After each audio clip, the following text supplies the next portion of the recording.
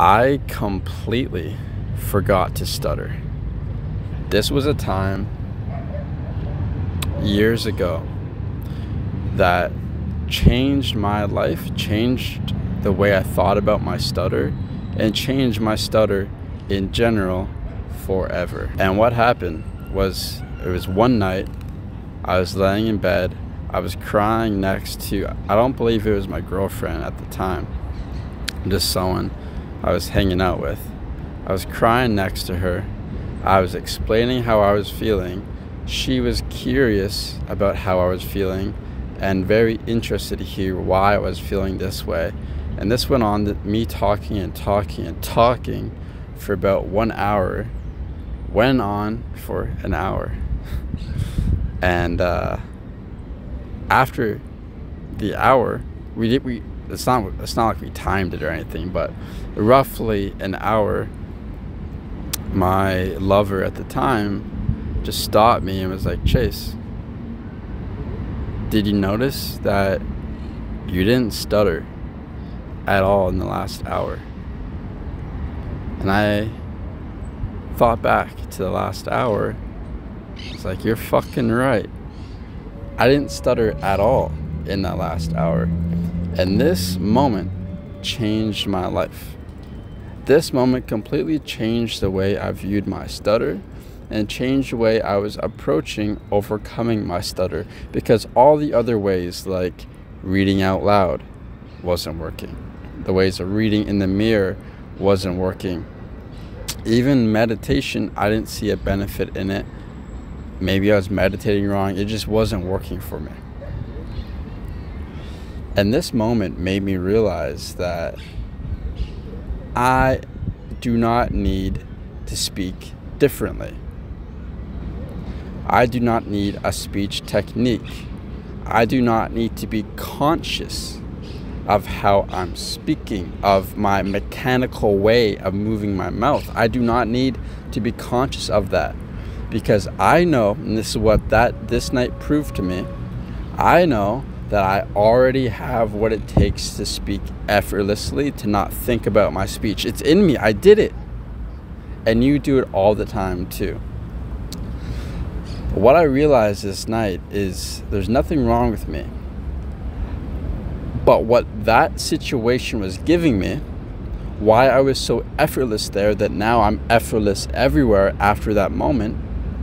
Not after that moment, but after that moment I realized, and I worked on this, what that moment gave me with my lover at the time was a sense of connection, of true connection. I was being vulnerable.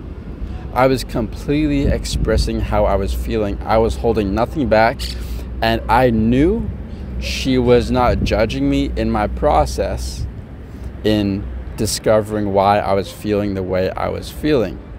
I felt completely fucking safe to express myself openly without filter. There was no judgment. I was so safe to be myself.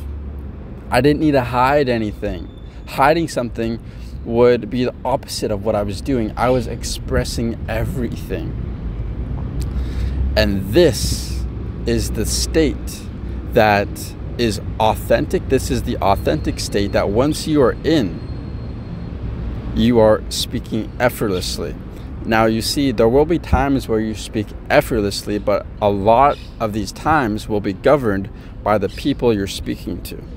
If they are compassionate people, if they're not judging you, if you feel safe with their energy. And although this is amazing experiences to have to prove you don't need help to speak, you already know how to speak, we want to get to a point where you internally feel safe to express yourself however the fuck you want to express yourself, regardless of who you're speaking to. It's not about getting the best response. It's not about making people like you. It's about internally feeling the emotions you're feeling in this present moment when you're speaking, and feeling like there is no danger whatsoever to express the words and the stories and the thoughts that are connected to these emotions. It's like expressing who you are, your true being, your true essence is a completely safe venture to go on. We stutter the most. Like, that is the goal, because we stutter the most. We get locked in our mind the most. We anticipate and avoid and freak out the most and get panicked the most and stress out the most, stutter the most.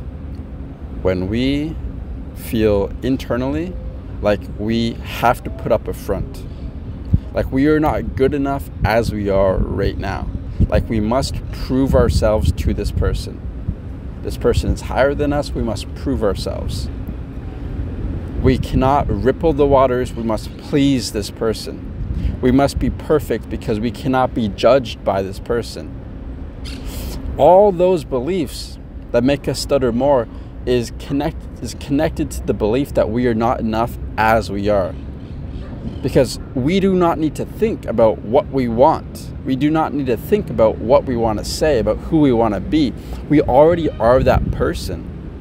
But overcoming stuttering is about removing the doubts, fears, and anxieties that stop you from naturally feeling that and naturally expressing that way of being.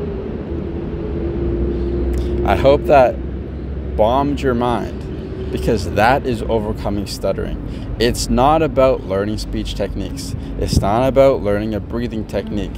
Of course, your state matters, and I love breathing exercises in the morning, but not while you're speaking.